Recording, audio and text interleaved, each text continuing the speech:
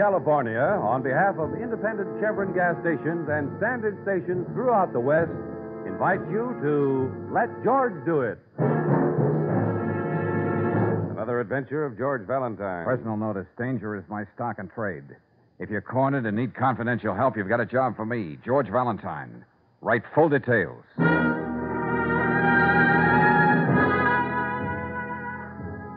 Dear Mr. Valentine, I've loved a man now for many years, a hopeless love. Because, you see, I'm his wife's best friend. He says we must be together at all costs. And I know that would almost certainly mean her death. I couldn't build any kind of happiness on that. I have an answer, but I need your help to carry it out. I need your help to carry it out. Could you be at my apartment tomorrow morning? Signed, Joyce Dunning. Husband, wife, best friend. The time-worn triangle, Brooksy. Yes, but something new's been added, darling.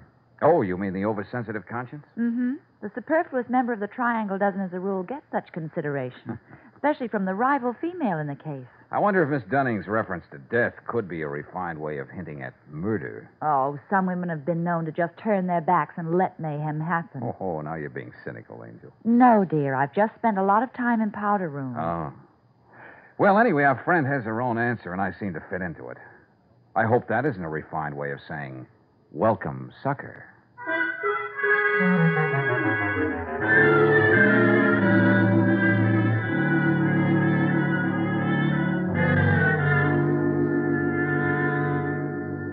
Yes, Mr. Valentine, you're in love with me. But I am.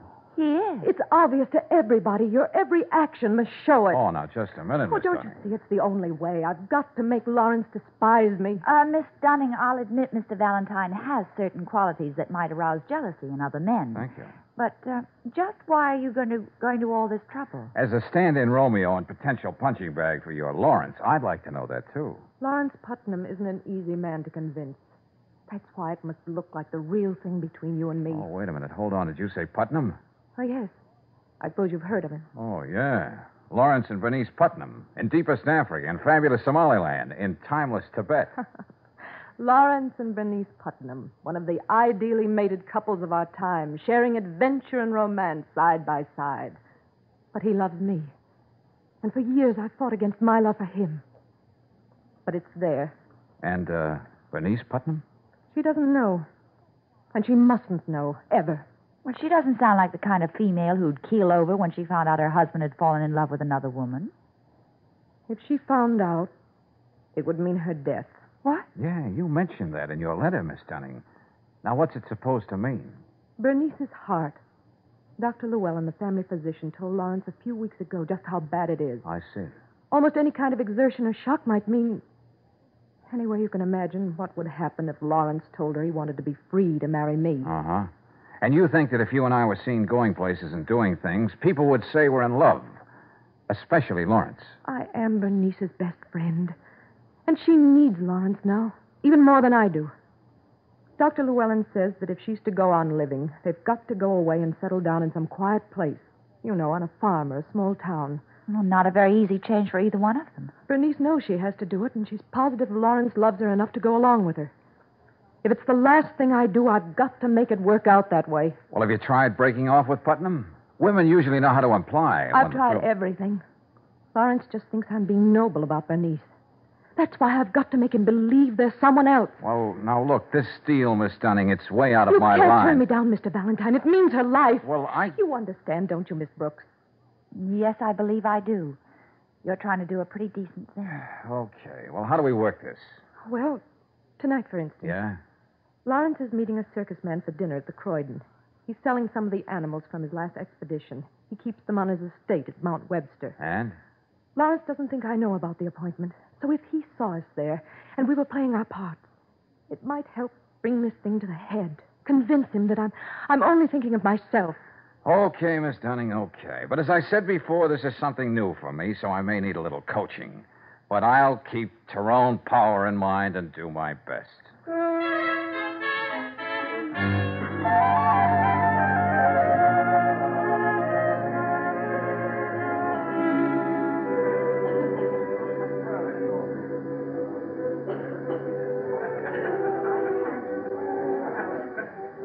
Everybody else but Putnam seems to be noticing us. When Lawrence gets on the subject of that menagerie he has on his estate, he doesn't notice anything around him. Well, we're certainly playing the romantic couple to the hilt. Your tiny hand in mine, rapturous glances by candlelight. You know, all we need is a gypsy violinist at our table playing Zagonia. I never thought anything could hurt so much. Oh, I'm sorry, Joyce. Dr. Llewellyn told Lawrence he has to get Bernice away in a matter of days. This has to work. Hey, wait a minute. What? Don't look over, but I think he spotted us. Darling? Oh, George. We should at least pretend we're interested in all this lovely food. What'll the waiter think? Well, he's had a good look at you, hasn't he? Oh, I think he'll forgive me. You are beautiful tonight, Joyce. Oh, if I hadn't told you just a few minutes ago how much I loved you, I'd say it again. Why don't you, Joyce? What? Why, Lawrence, What does one say in a situation like this? What a coincidence, or fancy meeting you here? Joyce, darling, I don't believe I've had the pleasure.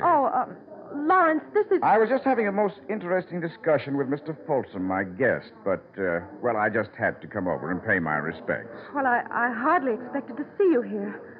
But, Lawrence, I did try to tell you before, in so many ways. Great animal man, Folsom. We were talking about living in the jungle, which isn't too unlike civilization. For instance, when you're on a safari, you have to trust whoever is with you, blindly, without reservation. Lawrence. A betrayal of trust is the one thing you can't tolerate. Your well-being, your comfort and happiness, your very survival depends on that rather primitive law. So you do something about it. Well, that's a rather grim conversation for such pleasant surroundings. Look, we'd like to ask you and your friend to join us, but, you understand. Perfectly. Good night, Joyce. Oh, but, Lawrence, Easy, Joyce, and hold that smile. Yes. Yes, you're right. Well, we put on a nice act, but I doubt if it's the old convincer. It's pretty obvious Putnam isn't letting it go at that.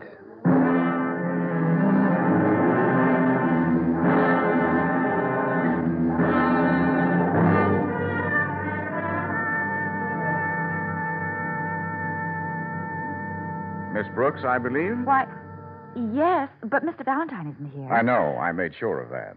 What? I waited till I saw him leave the building. Oh, I'm afraid I don't understand. I'm Lawrence Putnam. Oh, yes, of course. I should have recognized you from your picture. Miss Brooks, how much is Joyce Dunning paying Valentine to help her stage this phony romance? What are you talking about? Please. I've taken the trouble to find out all about Valentine and this unorthodox business he's in. What? Yes, and I've also learned that he's not just your boss. He means a great deal more to you than that. I don't see where that's any of your business. Everything about Valentine is my business now. Oh, I'm sorry. George might have meant something to me once, but in the last few weeks, all that's changed. Oh? I don't know where he met Miss Dunning, but I know he hasn't been the same man since. All he can think of is when he's going to see her next. Well, I don't care what he does now. I have my pride.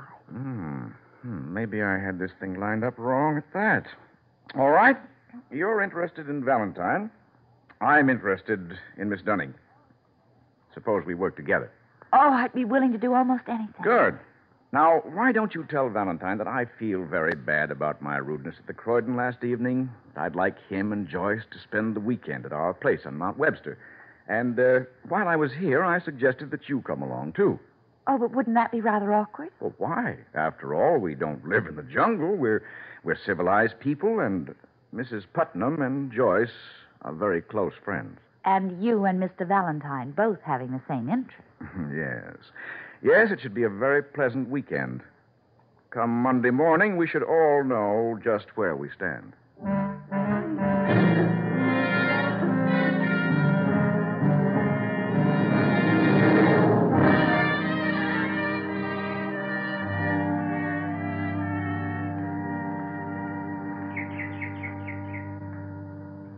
Bernice, are you sure it isn't too cold for you out here on the terrace? Oh, now, Joyce, you stop pampering me. I have all I can do to put up with Lawrence and Dr. Llewellyn, the old tyrants. Oh, that's hardly fair, Mrs. Putnam. After all, they aren't here to defend themselves. Oh, Mrs. Putnam, the view from up here is breathtaking. Yes, it is lovely. No matter what forsaken part of the world we might have been in, this was always home. Although some people refer to it as the Putnam Zoo. It's not easy for Lawrence to be giving it all up. Oh? Then he has decided. Yes. He's selling some of the animals to circuses and others to zoos. Then we'll just be two homebodies.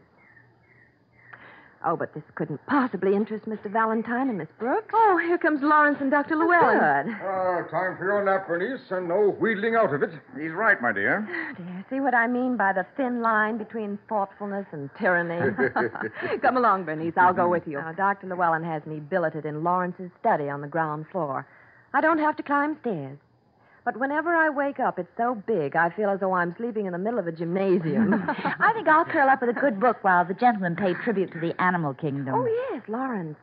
Mr. Valentine made the fatal remark. He'd like to look around. Give him the special dollar tour. I'll do that, Bernice. I think you might learn a lot from this little tour, Valentine. Come along. This way. Okay. I could never understand anybody living in the middle of a zoological garden. Not only the infernal noise, but, the odors. Say, in that cage, what are those birds? Parakeets, Valentine. Probably the most beautiful ever brought into this country. Oh, this is nothing. On the other side of the hill, he actually has cheetahs, jaguars, and crocodiles. You don't say. Oh, here's something for you to see, Valentine. What's that? Here in this big cage, a bird that very few people know anything about. Wow. He's an ugly character. Looks like a buzzard or a vulture. Yes. The condor. The killer bird of the Andes. Oh, Juan. Si, senor. Open the cage, Juan. Tomorrow, maybe, senor. Tonight he has very bad temper. He looks harmless enough. Well, don't let appearances fool you. Those wings can spread more than 10 feet. The talons are larger than your hand. You know, I've seen how condors lie in wait for a pack train or a herd of cattle. They single one victim out, blind it with their claws, and go at it even before it's dead. Yes, they can eat 18 pounds of meat in one day. The facts you don't learn in a movie travelogue, huh? Let me have that machete, one. Now, this is the only thing as sharp as his talons, Valentine. I made him learn to respect it. You must not go in tonight, Senor Putnam. Look here, Lawrence. I thought you were going to sell all these things and give up all this nonsense, Llewellyn, I'm not the invalid. Oh, yes, but... Perhaps you'd like to join me, Valentine. It'll be an experience. Oh, yeah, sure, I bet. But, frankly, I could live without it. Oh, it'll be quite safe. Now, this condor hates me, but that's only because he fears me. You'll be safe, unless, of course, your taste runs to parakeets or canaries. Okay, Putnam, I'll play along. As long as you say it's safe. Well, I'll stay here, but really, Lawrence, you shouldn't. Look at that condor, Valentine. Isn't it a beauty? He's beginning to spread his wings. You're up to something, aren't you, you beady-eyed monster? Watch him. He's coming at me. He is like the devil. He's coming at me. Lawrence, Hey, Putnam, don't stand there. Putnam, wait! Get away from me. All right, get back. Get back. That's enough. I'd kill you if you weren't worth so much. Hurry, senores. Come out, quick. Are you all right, Lawrence? Yeah, he's all right. And I'm all right, too. Well, you were correct, Putnam. That was an experience. You know, a condor is a strange creature, Valentine. This is his cage, and he resents it when somebody threatens what he's claimed for his own. That was pretty obvious. And he doesn't know what it means to fight clean. You can understand that, can't you? Yes, Putnam, I can. And don't you worry. I'm not going to forget it.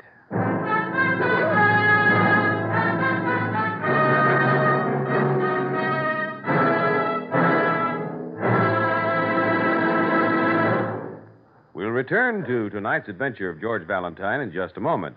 Meanwhile, a word about a summer motoring precaution. If you're planning a trip, better get those worn tires inspected tomorrow at an independent Chevron gas station or a standard station. That's where you'll find your best value, Atlas Tires, famous for giving more mileage and safer mileage.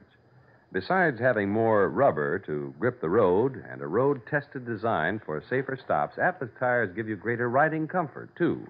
And each new Atlas passenger tire is backed by a written warranty. For a whole year, this warranty covers damage to the tire from ordinary road hazards and guarantees the materials and workmanship for the life of the tire. Best of all, your Atlas tire warranty is honored by 38,000 dealers, coast to coast and in Canada. For safer, better driving, go on Atlas tires. And for expert tire care, rely on standard stations and independent Chevron gas stations where they say and mean, we'll take better care of your car.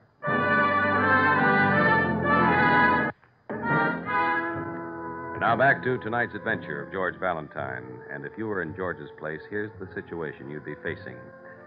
A lady asks you to help break off a hopeless love between her and the husband of her best friend. Pretty corny, you say. But then she explains that the wife has a heart condition. The shock would most certainly kill her. So you pretend to be the man who supplanted the husband in your client's affections. But then there's a thinly veiled threat from the husband. He won't hesitate to kill you if you stand in his way. Still, being as stubborn a character as George Valentine, you play along even though you can't help asking certain questions, such as... Hey, Putnam, isn't this a lot of trouble to climb all the way to the summer house just for a cup of tea? Oh, it'll be worth it, Valentine. From the upper terrace, you can look down and see all the trophies of a lifetime. Birds and animals you've risked your life to find in every corner of the world. Oh, take it easy, Lawrence. It's a steep climb, and there's not that much of a hurry. Dr. Llewellyn, This has been my whole life. This one last look, before I give it all up, means a great deal to me. Are you all right, Bernice? Yes, dear, fine. Joyce and Miss Brooks said they'd have tea already when we get there. And Joyce promises a special surprise. Wonder what it could be. What's the matter with you people? Tea's getting cold. Yeah, we're coming, Brooksy. We set the table up right out here on the porch. Oh, it's beautiful, Joyce. And all these flowers. Why, this must be an occasion. It is. Please, Miss Brooks, will you help me serve? Of course. I feel like a romantic schoolgirl. But I know you've already guessed, Bernice. And the rest of you will find out anyway. Yes, Joyce? I'll never know how it really happened. Just what is it that makes two people suddenly realize they're in love, George? Oh, I suppose you just call it the sweet mystery of life or something like that. What I'm trying to say, everybody, is that George and I are engaged to be married. Lawrence. Just not used to such world-shaking announcements. Sorry. Let me be the first to congratulate you both. Well, thank you, Brooksy. I know how much you mean it. My best wishes, of course. Well, isn't it wonderful, Lawrence? Just the thing we've always wanted for Joyce. Yes. Lawrence, where are you going? What's the matter? Lawrence!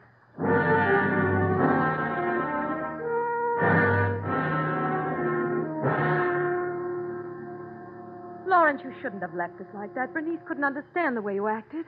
She's back at the house with Dr. Llewellyn. And you find me in the snake house, Joyce. Very appropriate.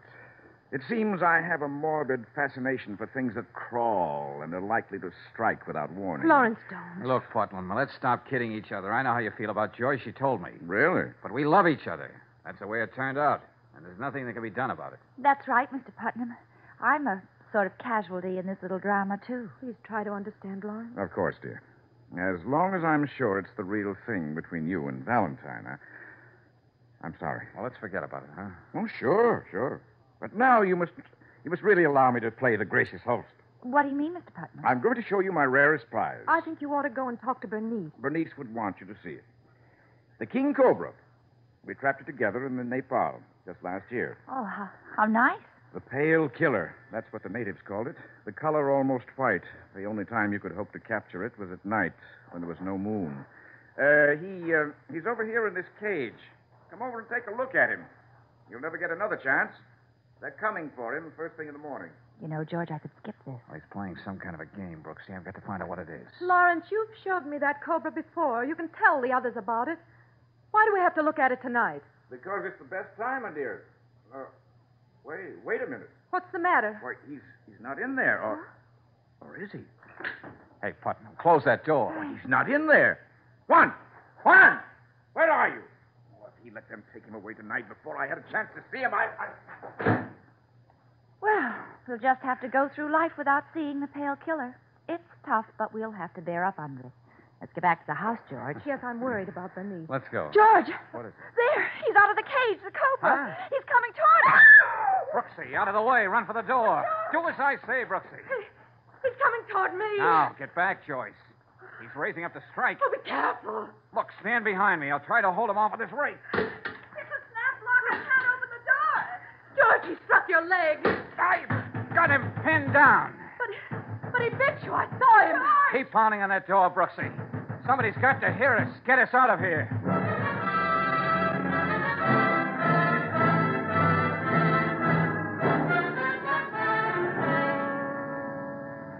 It's about time you showed up, Lawrence. This man might die. Don't just stand there like that. Lawrence, you certainly must have an antidote for something like this. But there's really no need for all this excitement. Glad you think so. Well, but how can you talk like that? Can't you see? What are you saying? I thought I mentioned it, Miss Brooks.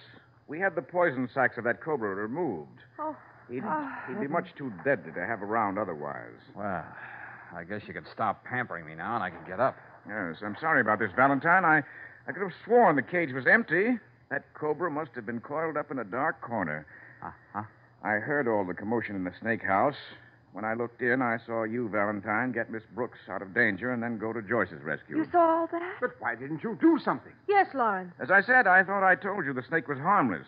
I did open the door as quickly as I could. Yeah. Oh, thanks. you could have saved us all a lot of worry if you weren't more concerned about getting that cobra back in his cage. Well, it's all over now, Doctor, and the best thing for all of us would be to turn in. Oh, yes, Doctor. On the way to my room, shall I stop in and give Bernice those pills for her heart? I've done that, Lawrence. She's probably fast asleep. Oh, it's a good thing, too, considering all this excitement. Mr. Putnam, I suppose this little incident should make a chapter in the next book you write. Well, you may have something there, Valentine. It was quite an experience. The kind of experience we learn a lot from, whether we realize it or not.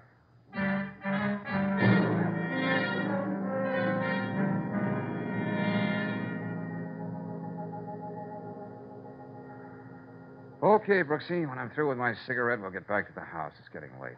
George, I'm afraid. Oh, no, Angel. Well, he's such a strange man. Can't tell what he might be up to next.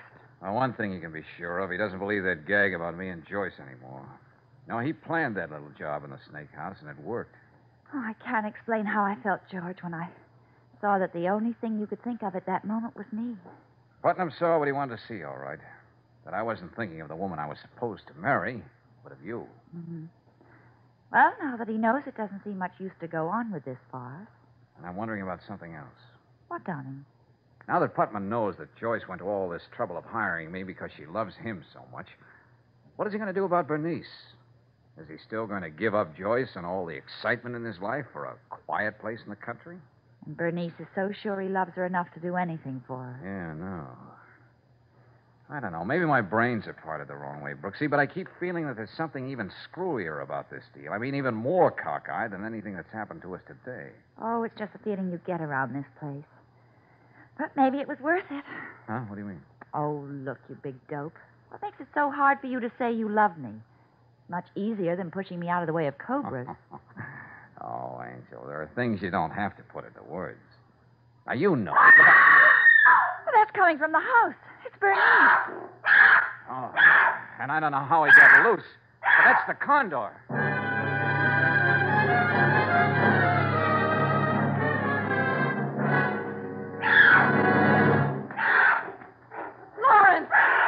Lawrence, don't go so near him. Watch your eyes. I thought I taught you to fear me. Bernice, get into the closet. So you finally found a way to escape. Lawrence, look out. Don't try to fight him. And your hate even led you right to my room, didn't it? Putnam, don't be a fool. You can't fight this thing off with a chair. Stay out of my way, Valentine. I've listened to you enough today. This is the only way to handle a killer like this. Oh, is he? Yeah. Now we know what a dead condor looks like. Oh, God. Look, go on over and take care of Bernice. Yes, George. I'll get Dr. Llewellyn the shot. What in heaven's name is... Yes, what happened? Fortunately, nothing, Joyce. That bird never had the chance to touch him. Dr. Llewellyn. George. Lawrence, on the floor like that. Huh? Oh, Lawrence. Oh, my God. But I told you the bird never got to him. Bernice, Lawrence is dead. What's that? Oh, He was trying to save me. But how, Dr. Llewellyn? Why? I guess all our deception didn't work, Bernice. What do you mean, Doctor? We knew Lawrence would never give up the kind of life he wanted and needed, not for himself. He would do it for Bernice. Dr. Llewellyn. Yes, you see, it was Lawrence whose heart was so bad.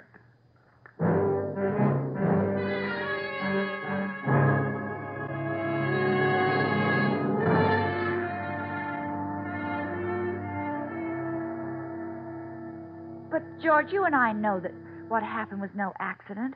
Putnam wasn't there in that room to save Bernice. That's right, Brooksy. Yeah, he was hoping the shock of waking up in a room with a condor would be enough to finish off his wife. And then he'd be free to marry Joyce. And with no murder charge to worry about. Still, Angel, our record of this case is going to agree exactly with Dr. Llewellyn's. Heart failure. Well, I guess you're right. It'd be too cruel to tell Bernice or Joyce the real truth. Hey, now I know what that feeling was I had when we were walking back toward the house. Dr. Llewellyn always worried about Putnam overexerting himself, like in the condor cage. That's right, of course. For the sake of appearances, Dr. Llewellyn had Bernice take the room downstairs so she wouldn't have to traipse up and down. But he didn't have anything to say when she climbed all the way up that steep hill for our engagement party. Well, if he was setting a trap for an animal in the jungle, he couldn't have done better than what he had in mind for his wife. Yeah. I suppose there's a certain poetic justice, Angel. The perfect trap caught the perfect hunter.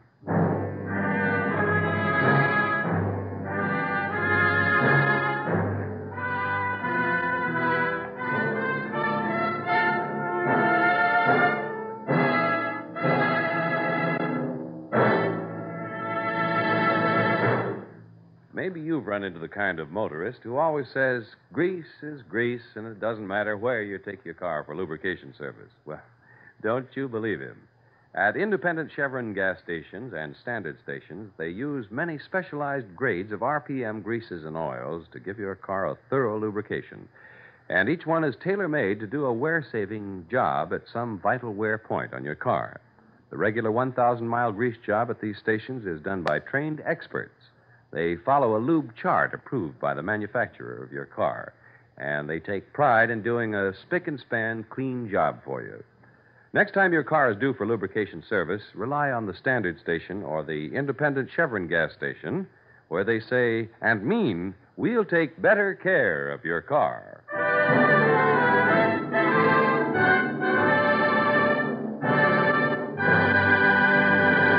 Next week, when you tune our way for another adventure of George Valentine, you'll hear George saying... Take another look down the highway, Brooksy. What do you see? A pretty highway. Yeah. One lane going east, the other going west. Uh-huh. And an island of trees in the middle. Yeah. Joe Logan left this place and started to walk down the highway on the right-hand side, walking toward the Half Moon Motel, not away from it. Well, if you're right, George, Logan never even got there to kill Potter. Which should simplify things for us, but it doesn't. I've got a hunch whoever killed Potter ran Logan down. And, Brooksy, that's what we've got to find out.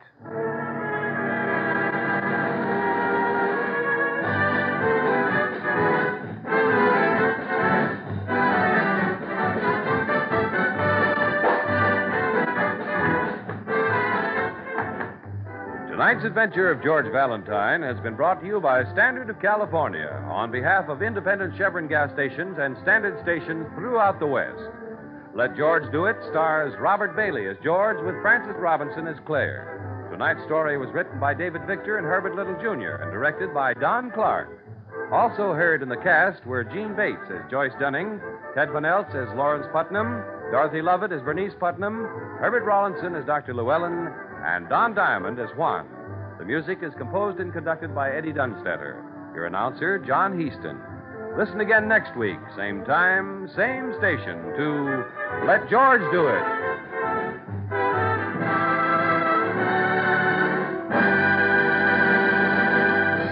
This is the Mutual Don Lee Broadcasting System.